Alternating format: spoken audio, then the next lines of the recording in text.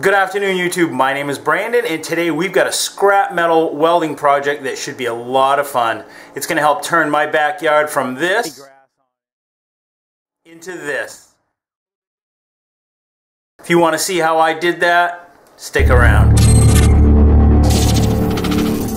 What's going on, guys? So I've got this area on my property that I want to straighten out. As you can see, it doesn't have any grass on it. It's kind of lumpy and it's uneven.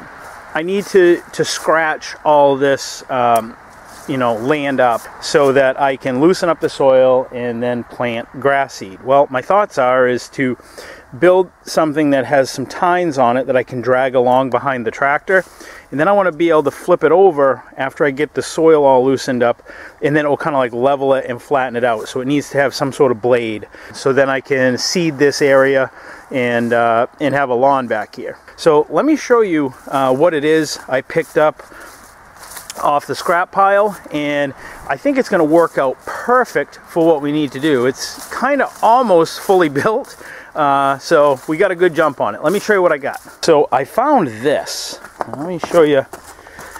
It looks like it's made out of Schedule 40 black iron pipe, and it's got these little hooks on it, and then it was just kind of like crudely cut off here. My thoughts I think what this was, and I could be wrong, but if you took this and flipped it around so that that is up, going horizontal, this looks like a clothesline to me. Well, we're going to turn it into something different. Let me show you. So my thoughts are, we weld some short stubs or round dowel onto this, maybe every 2 or 3 inches. On the back side, we'll put a piece of angle that will work as a scraper bar. And on this end, we'll fabricate up some type of hitch, maybe with a hole in it, so that it'll fit over the ball, like a trailer ball for the tractor. I think that this is going to work pretty decent. I'm not sure if we have to add weight, but let me show you what I got for materials. So I've got a piece of bent up round rod. That looks to be like 5/8. For the angle, I've got an old bed frame, and for the hitch material, I've got, I think it's going to be 3/8, might be 1/2 inch plate, and it's all bent up. And all of this stuff was free. I dug it off the scrap pile. Let's get to building. So here I am. This is a good plasma cutter project just because I can burn through a lot of this stuff. Now I'm cutting off those hooks, and they're approximately about 2 inches long, because those hooks I'm going to leave in place, and those are actually going to be tines that are going to dig into the ground. You'll see as we get going, but those will be in addition to the ones that we put on. Now I'm just gouging off these rivets off this bed frame. This is going to be part of the back side. It's going to be the scraper blade, and I'm just going at it using the hammer, getting these pieces separated, and for the other side I'm just cutting it off to length. The plasma cutter makes a real quick work of this, as you can see. Now I've got a lot of paint on here, so I'm wearing a mask even though I'm outside, just because I don't know what this paint is. It could be lead-based paint. And the plasma cutter, like I said, was not working past 35 amps to make a nice smooth cut on that rod, so I brought it to the shop and just using the portable bandsaw to cut it up. And you guys will probably recognize that skillet. That's been in a couple of videos. I try to do all my prep work that I can first, so that I'm doing steps at a time. This is going to be part of the hitch piece, but whenever I do something, I like to try to get all the processes done in a row. So get all my layout done, then do all my fabrication of my pieces, then do all my fit up, and then do all my welding. And that's kind of what I'm doing here. Now, this plate would be perfect to cut with a plasma cutter, but unfortunately on 110, and this is 1/2 inch plate, I just kept tripping the breaker over and over and over again. So I brought it into the workshop. You'll see on 220 volts at about 40 amps, it sawed through this like a knife through butter. You'll see how easy it went. Now here I am still on 110 volts, but I can do little shortcuts like that, but it will trip out. So if you guys are looking to buy one of these plasma cutters, just make sure that you've got a dedicated 110 volt outlet. I did not have one for this in my garage, but I do in my workshop. Now I'm just torching out an area for the hitch. This will be a little more evident. And like I say, I like to try to do all my layout and fabrication first, and that way when it comes time to welding, I'm kind of only just doing one process. I'm just assembling all the pieces that I've made and fabricated. Put any bevels on things that need to be beveled, and you can see here I'm putting another gouge. That's actually going to be the hitch piece. This will make more sense as we get going. But so now I'm laying out for a hole where this is actually going to drop over like a ball hitch, you know, like a Reese hitch on your vehicle. And here I am, now I'm in the workshop, and I'm on 220 volts, and this thing cuts through this 1/2-inch plate like a knife through butter. When I pull this piece out, you'll see how smooth that cut is with very little slag on it, and that slag just knocks right off with a hammer. So now I'm just using a compass to kind of carry that rounded edge over. I don't really have to do this, but it's more aesthetics than anything, just to get it to look a little bit better. You don't, like I said, you don't have to do it, but it's just something that I wanted to do to make it look a little bit better. Alright, here we go. Now here I've got the Ansen 205. Now a viewer had asked if this welder will run a 6010 rod, and most inverter welders won't. I know that my Blue Demon will run 1/8-inch 6010s, and it'll go down real low, like 36 amps, and still light it no problem. I do not know if this welder will do it, but we're certainly going to find out. This is a real good project for a 6010, 6011. You can see it's got some paint on it. It's got a little bit of rust. Now 6010 and 6011 rods are very similar. 6010 is a DC only rod, but like I said, a lot of welders won't run a 6010. The 6011 can be used on AC or DC. So let's give it a whirl. Let's see how this thing runs a 6010, or if it'll even do it.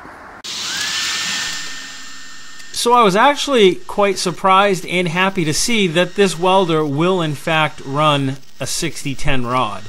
Like I said, not a lot of these inverter welders will run a 6010 rod, let alone a welder at this price point and still run 6010. Now, is there an advantage of running 6010 over 6011? I don't know, as if there is or not. 6011 you can run on both DC or AC. This was just more for the test of being able to say, yeah, this welder can or can't run 6010, and it certainly can. If it couldn't run it, you could run 6011, and for me at least, there really doesn't seem to be any difference in how it goes on, how you apply it. 6010, 6011, they're both excellent rods for what I'm doing right here. You can see it's got like a light film of rust on those little tine pieces that we made, and it's really good. It's a deep penetrating rod, and it's a really good all-purpose, general purpose rod for welding something that you just can't get quite perfect. So now I'm flipping it over. I've got all those little tines welded on, and I'm putting on that little back piece. Now, that piece I found out really wasn't necessary. It was my thoughts that you would drag this along, those tines would dig into the dirt. After the dirt was all loosened up, you would flip it over and run it on the back side that I'm welding on now, and that would like smooth everything out. Well, that really wasn't needed. The tines do dig in, and they seem to dig in just enough, and they fill in the low spots and they cut down the high spots, and they just leave a nice finish. I needed to add a little bit of extra weight, so I put a couple logs on top of it, and that worked out perfectly. Now here I'm running some 7018. That way you can see the difference with how the 6010 runs and the 7018. They both run the rod really well. These are the kind of projects I really enjoy doing, where I have a need that I need to do something, and in this case it was straighten out and flatten out my backyard, and I picked up a bunch of material, got it all for free, cut up a bunch of stuff, put it all together, glued it up, and then we get to try it all out and see how it works. I really like this part of like building something, the creativity and the usefulness to it. Now here we are. If you want to see how I built this hitch, and this is kind of one of the reasons why I built it the way I did, this can be used for all sorts of implements. It's also my bagger hitch. I'll put a link up above. You can see how I made that hitch. And we're going to be towing this drag around using what we refer to as the almost free tractor. Now if you haven't seen that series and that looks like something that might interest you, I'll put a link up above now for that also. But let's see how this thing works and let's get to getting with it.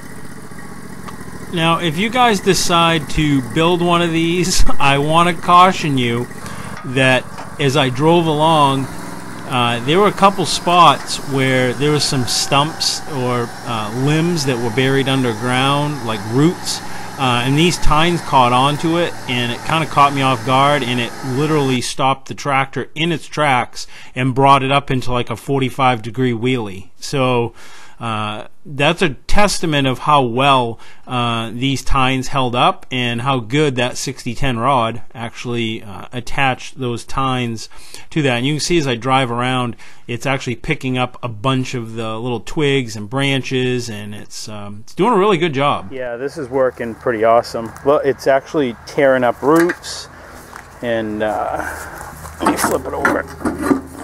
The tines seem to be holding up well too. I don't think they're bending, so.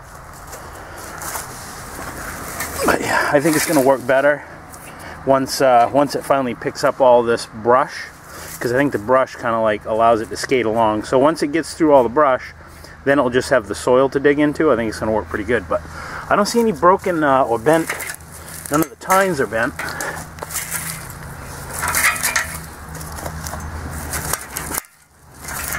Yeah, it's working good. Look, it's even you know, busting out limbs and brush.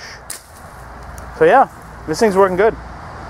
So I'm gonna just keep going and get this all scraped up, and then when it gets to the point that it's time to flip it over and drag it, that'll be the position that you drag it in.